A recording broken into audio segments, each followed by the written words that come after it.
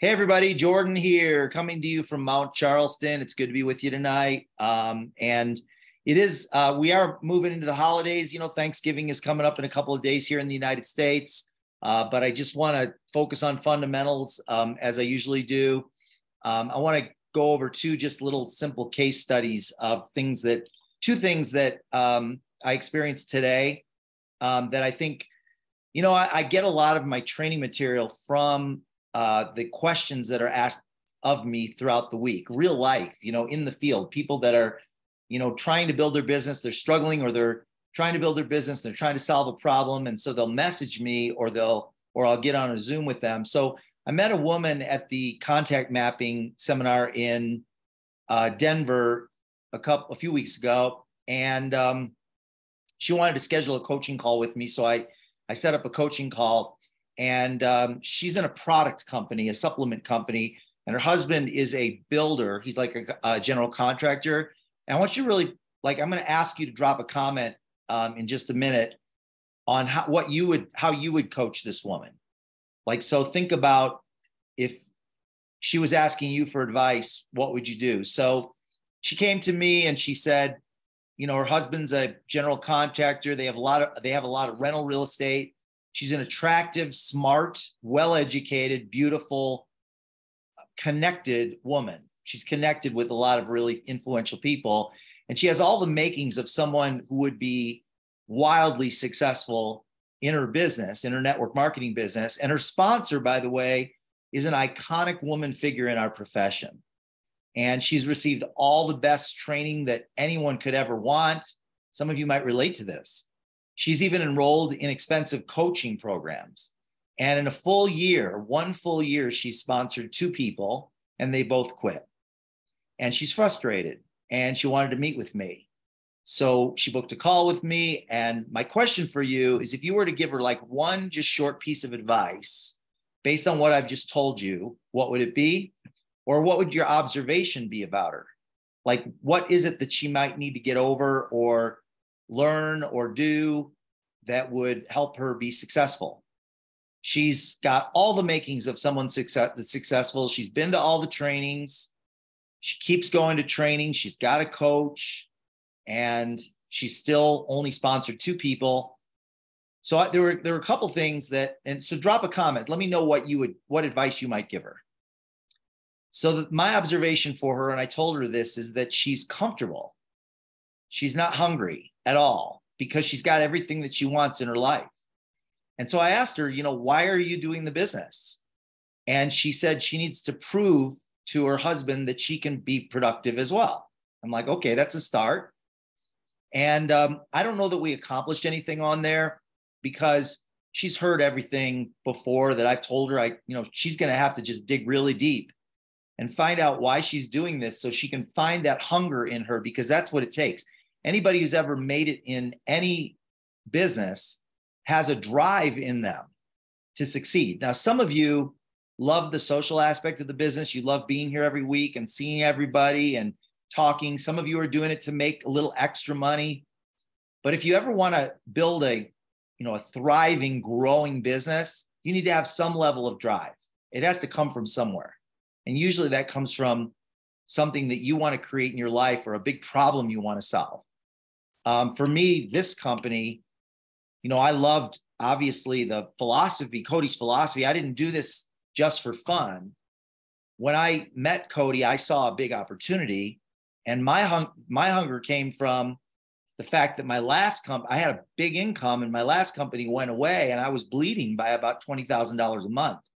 So I had a drive to replace that income and turn things around so that I could continue to live the lifestyle that I was living. So she's comfortable. And so she's going to have to shift that energy. And the second thing is she's afraid that the people in her circle won't be interested in network marketing because they're too successful. And that's just not true. Many people that are doing well, at least from a perspective of what outsiders view them as, many of them are dealing with their own internal battles around lack of freedom because they're owned by their businesses. And when they hear about passive income, they want it. But even people that have achieved big success in their lives and in their business. They're driving the fancy cars and they're in a big, beautiful house. But in a lot of cases, they're miserable because they're working so hard just to look good around everybody else. And they're trapped in their businesses. So when we show them something that might give them an out, they get excited. Some do, some won't. But she's her own worst enemy. She is the reason why she's not growing in her business, because she's got conversations going on with herself that are keeping her from stepping into her greatness and doing what it is she says she wants to do, but she's really not ready. And until she makes that decision that how she looks is less important than her dream, as long as she gets a hold of what that is, until she gets to that point, her business is going to continue to do nothing. So I told her that there were 3 things that I told her that she needs to do. Number 1 is she needs to tap into her dream. Why is she even doing this? What does she need to prove? Like, she needs to figure out what she needs to prove to other people. Like Tom Hopkins used to say that everybody that's ever been successful in business had to prove something to someone. And when I go back and look at like the reason I built my first successful business, there were a few people. One was I was a sales trainer, but I was making under $20,000 a year at America West Airlines. And I felt like a fraud. I'm making $20,000 a year less than, and I'm a sales trainer. That makes no sense at all. But I was the one training the sales, the travel sales reps at America West Airlines. And I needed to prove to them that I could be somebody. And then also my father. You know, my father was never a fan of network marketing. And I needed to prove to my father that this was a legitimate business and that I could make it succeed, because he would always tell me to stop working my business, because for years I never made money. Stop working my business and get a real job.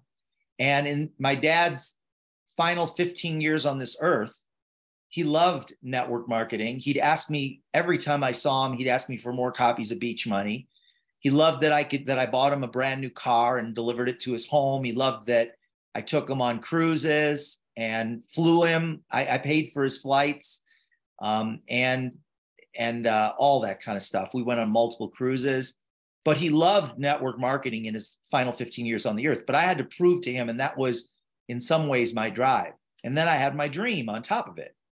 There were things that I wanted to do in my life that I couldn't do on my fixed, limited income. And I'm not even going to say that. I'm not even going to say that. So 3 things she needs to do. Number 1 is to tap into her dream. Why is she even doing this? And the second thing is she has to have 100 times more activity. She needs to start doing 3 to 5 presentations per day, or send out 3 to 5 samples per day. In our case, if she was working with our company, I would say you need to be sending out 3 cards a day and letting other people watch you do it, people that aren't involved, or set up a free account for somebody and have them send a card, or show them the sales page. But she's got to have 100 times more activity, because, you know, she's told me she was building her business, but as I dug deeper and asked questions, I found out she's really not really super active in introducing the business to new people. And the third thing is she needs to stop trying to figure things out. I got a message from a guy today that has been in network marketing for a really long time. He was with us and then he left us and then he came back, and he's trying to figure everything out. There's nothing to figure out. She's not doing anything wrong. She just needs to do more of something, and stop trying to do it. Stop trying to learn how to do it, and have a plan, simple plan, and just work it. I recommended that she buy 300 samples. I know that's a big commitment, but she needs to make that commitment and then follow through on it. Buy 300 samples of her favorite product and start messaging people and asking them if they'll try it out. She's very successful. They have a lot of money. Money's not the issue. She just wants to prove to herself that she can do something. So I suggested she buy 300 samples of her favorite product start messaging people and ask them if they'll try it and provide feedback, and just keep adding people to the list until all 300 are gone. And I told her, I said, if you do that, you're going to have 30 new personally sponsored distributors or consultants in your company, and your business is going to start to grow. So in order to do that, if she did 3 per day for 100 days and then just follow up like crazy, it's just upping that level of activity and getting out of your own way. Like having a very simple plan and then just doing it every day, no matter what. It's like, it's not complicated to get in physical shape. It's just doing simple things every day, making a commitment for doing it for a period of time, and then sticking with your commitment, being true to your word. So, like, it's like, I'm going to work out 5 days a week for, there's a lot of people, I'm going to work out 5 days a week for the next 2 years. And then you just do it. It's a simple plan. You're going to be in way better shape than if you do it when you feel like it. And it's no different in our business. So over the holidays, 3 things. What are you going to do over the holidays? You're going to send out your holiday card, maybe. You're going to share something from your Promptings Pro app every day. Maybe you're going to do it because it's the holidays. You're going to do 2 a day or 3 a day. And you're going to stick with that commitment, make sure you do it. And you're going to meet 1 new person per day or whatever. Something simple, a simple plan, and make a commitment to do that for a period of time, and then just do it. So the second thing is, I got a text message from a guy that I just recently sponsored. Now check this out. He said, I'm reading it to you word for word. Hi, Jordan. I studied and took notes on the awakening and the magic happens in the one-to-one. And those are 2 of my YouTube videos that are from our Monday night training. The Q&A, 7 ways to get to yes, doesn't show up on either YouTube or internet. He didn't find it, so I sent it to him. He said, I did what we discussed with the prospect. For the sock opportunity, I took a selfie with him. I had him enter his address, and I sent him a sock card, thought he would be thrilled. He wasn't. Not sure why. Probably it was me. Not a good presentation. I was expecting that I was expecting that I'd 1 call close on the spot. So he was planning on having that person, he was planning on doing a selfie, having that person watch him, send that card to him, and he was planning on closing that person on the spot. And that's what he was saying in his text message here. And then he says, like I do with life insurance. And he says, I didn't. He wasn't into it, neither sock nor the opportunity. Guess I have a lousy presentation, obviously. So I definitely need training, not understanding everything or how to do what you suggest. Can we set up a Zoom for this call next week? Well, drop in the comments. What advice would you give to him? I'll tell you what I gave him, but what advice would you give to this guy? He did 1 demonstration, his first time. He's only sent out a few cards. It was a selfie. I don't know what he wrote on the back of the card. And the guy wasn't interested. He wasn't thrilled. He was not interested in the opportunity, not interested.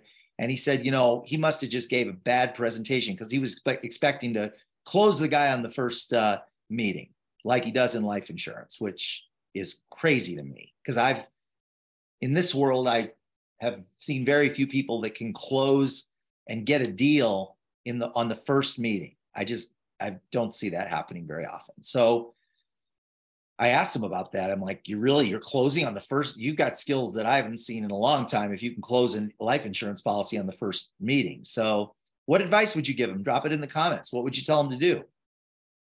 And the reason I'm doing this is because it gets you to think, like when people ask you questions, it gets you to think about, that getting into the resourceful part of your mind, like what advice can I create from this question to help this person grow, to solve the problem?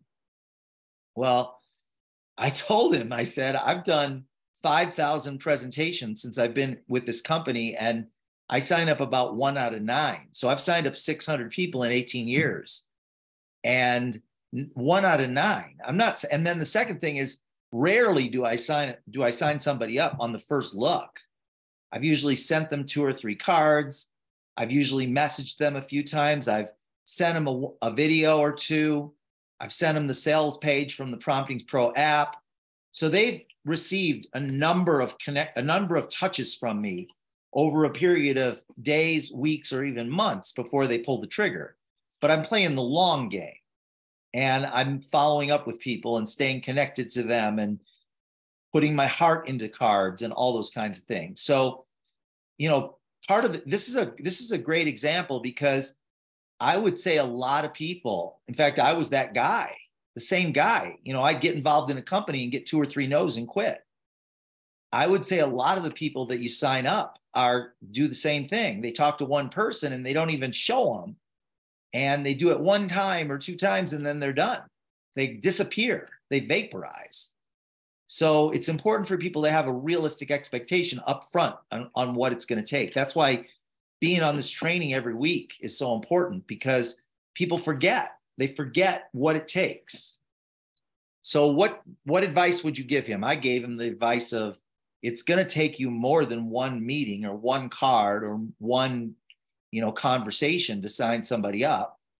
And also, you're going to have to up your game. You can't just expect to have success after 1 presentation. It's not that you're doing anything wrong. I told him that. I said, you're not doing anything wrong. You just need to do more of it until you get good at it. And even if you're good at it, you're probably only going to sign up 1 out of 10 or 12 people, or maybe less. If you're really good, maybe you can sign up 1 out of 5. I used to sign up about 1 out of 5, but I was dealing with a lot more warm market. And now I'm meeting new people, but have to turn them into warm market. So hope this is helpful. Tonight, I wanted to talk about everything I do is designed to get customers, because I posted that as a meme the other day. I said, everything I do is designed to get customers. Well, the truth is, not everything I do is designed to get customers. I don't brush my teeth in the morning every day to get customers.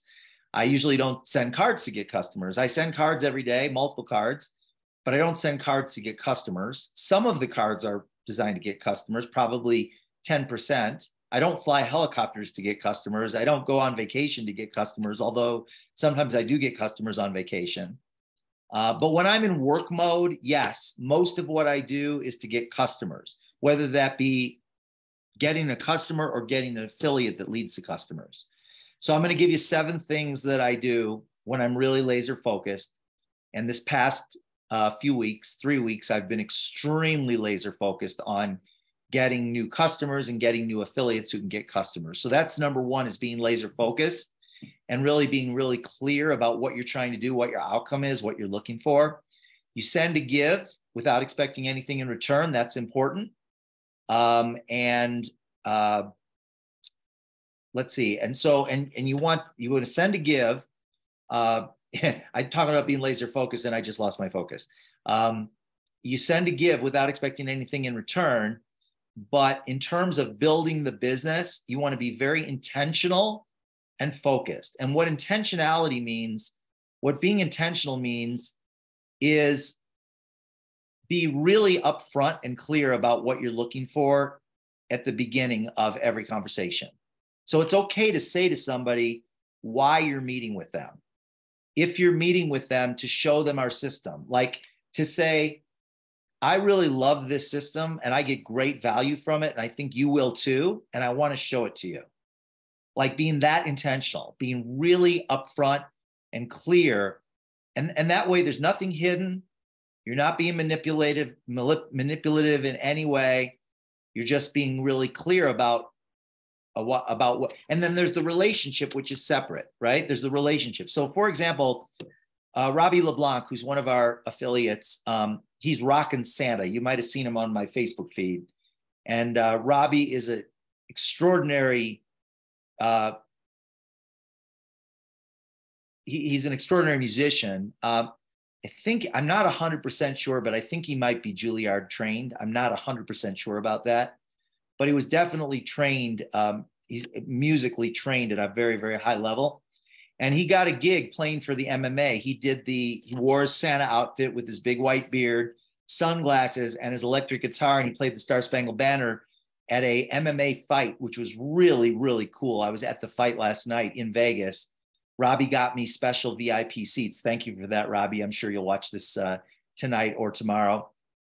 And he introduced me to a guy that is in charge, or he oversees the alumni for the NFL. big black guy that I'd never heard of the guy before, but I guess he's a big dude. He's been to over 100 countries, and he puts together events for the alumni and for the NFL. And so anyway, I was sitting next to this guy, and my purpose for sitting next to him was get to know him. Like, I wanted to learn about him. I wasn't going to pitch what I was doing. He asked me what I did, and I told him, but I didn't get into any detail. But I promise you, I will be doing that on Robbie's behalf with Robbie. We will be presenting to him exactly how it works. We'll show him how it works. I do have his address. I got his business card. But that whole fight, we sat next to each other for 2 hours, nothing but conversation, because my focus on the evening last night was to get to know him, to build a relationship with him. So I asked him a lot of questions. He asked me a lot of questions. We talked about the fights. I didn't know any of the fighters, but it was really exciting action, and we were right up front. It was really cool. But then when we do the business part of it, it's all about the business. It's focused on the business. And if you do that, people will treat you differently than if you're just doing it casually, kind of casually. They'll treat you differently if you're just intentional. Number two, podcasts. So again, everything I do is designed to get customers. So most of you, not all of you, but most of you, if you were invited onto a podcast, you could talk about relationship marketing. If the person asked you questions, you could talk about our cards. You could talk about relationship marketing. You could tell a couple of stories. Podcasts go really fast. And I know you don't all feel comfortable with that, but that's okay. It's something to strive for. Is if you set an intention to say, you know what, I'm going to be on one podcast a month. I'm going to look for podcasters. And if you're new at it, find podcasters that are new and they're looking for guests, and figure out what your message is and have a couple of stories. Most of you have heard a lot of the stories that Cody tells. You can share Cody's story.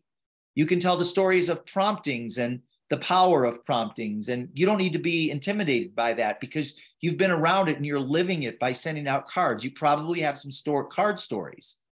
And so usually in a podcast, you either send the podcaster the questions in advance that they're going to ask you, so you know what they're going to ask you. You know, when you watch the news, everything's scripted. All the questions that are being asked, most of that is scripted.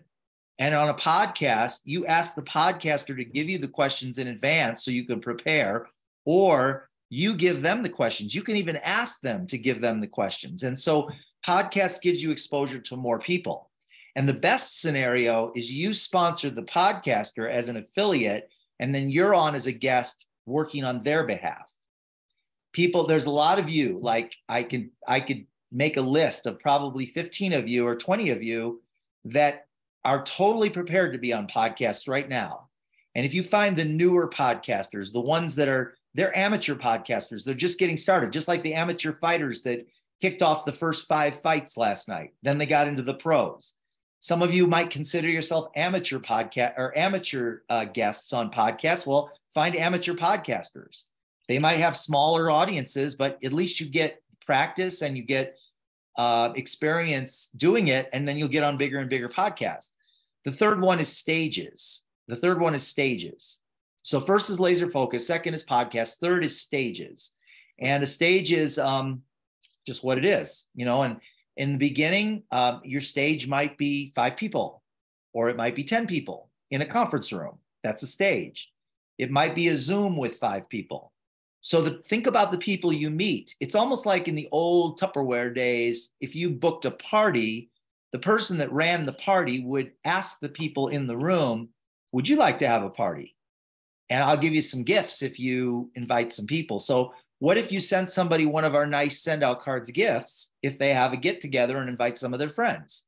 And you do a little holiday card sending Zoom with 10 people. That's a stage. Stages.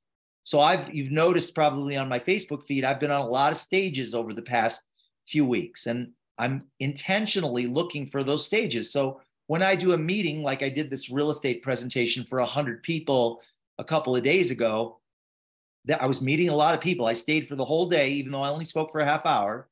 I stayed for the whole day and met a lot of people. And as I'm meeting people, I'm asking questions, and I found out some of them work out of offices. Some of them work in mortgage companies. Some of them have a lot of agents underneath them because they're in a network marketing structured real estate company.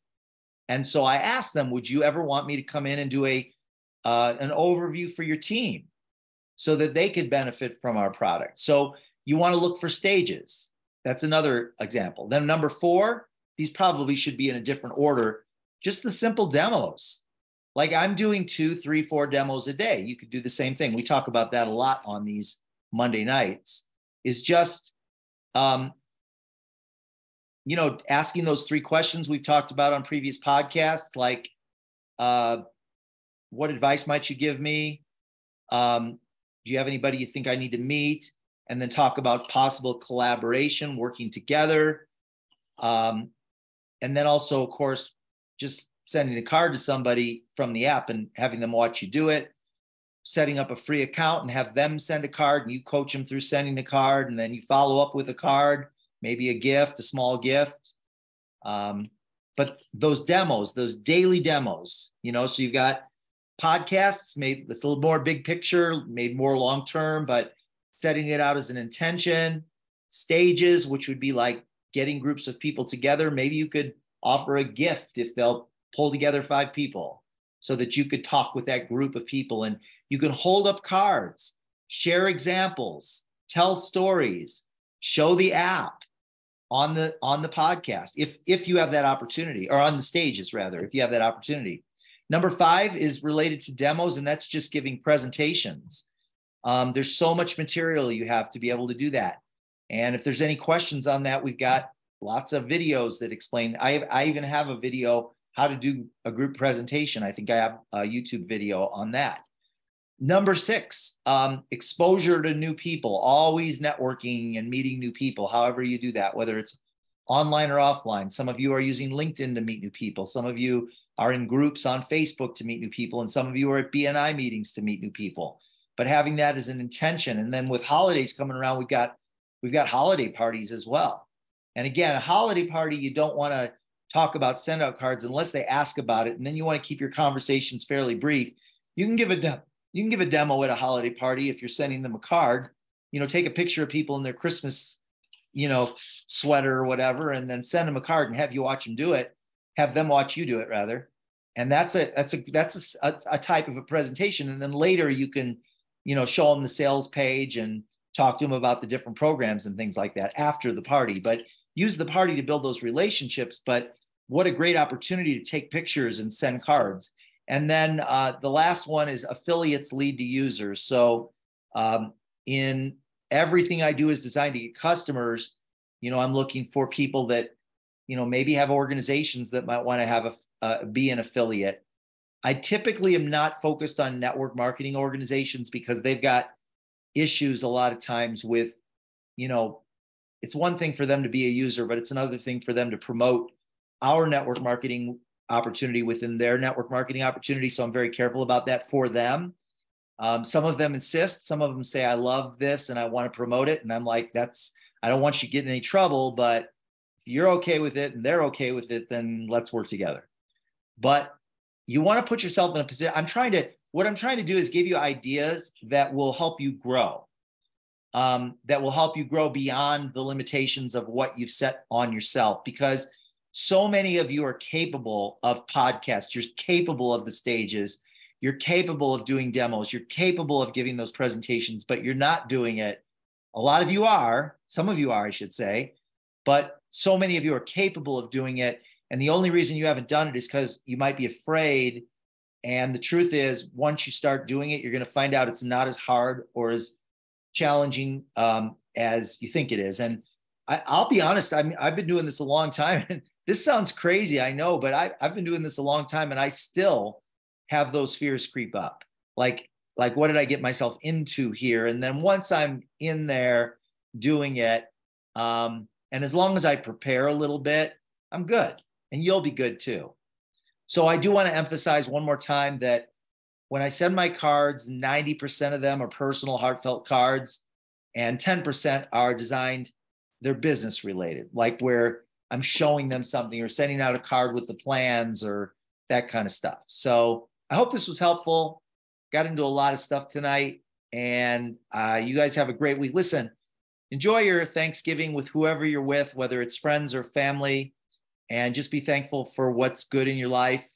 And as Cody said, be thankful for the challenges as well, because they lead you to the good things. Anyway, I'm very grateful that I had that episode last week, because I'm finding a new level of health that I've never had in my whole life. And that came as a result of a bunch of pain last week. So I'm good. So anyway, love you guys. Have a great week. Happy Thanksgiving. Talk to you soon. God bless.